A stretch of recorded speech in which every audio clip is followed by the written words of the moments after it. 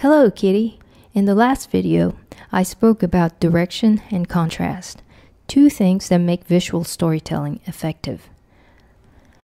I see this a lot in old paintings, especially those paintings before modern art. Initially, I didn't know what it was exactly that would get me drawn to staring at those paintings, time and time again. It wasn't the style, it wasn't the genre, it wasn't the theme, because they varied in style, genre, and subject matter, but they were all captivating and made me walk away in contemplation.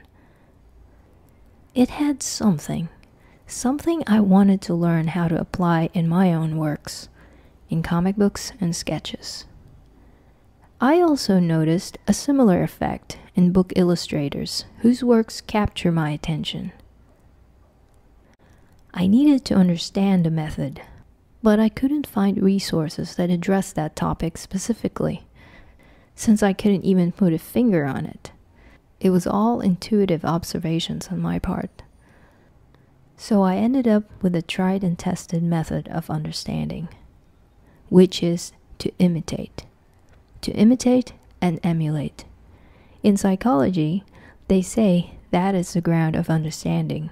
For me to understand you, I have to imitate you. And so I did just that in my Sunday sketches at permanent third grade. All of these sketches were done in what I call the sketch gym. The sketch gym is a time and place where I work with my hands more than my mind. And after a year or so of these sketches, I was able to find the words to describe the method. Direction and contrast. That is it. Those are the main ingredients in visual storytelling. I could change my style, try a different medium, or pick a new subject matter.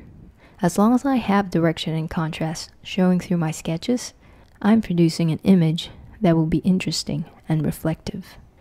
That was what I appreciated about all those paintings and illustrations by other artists whom I admire.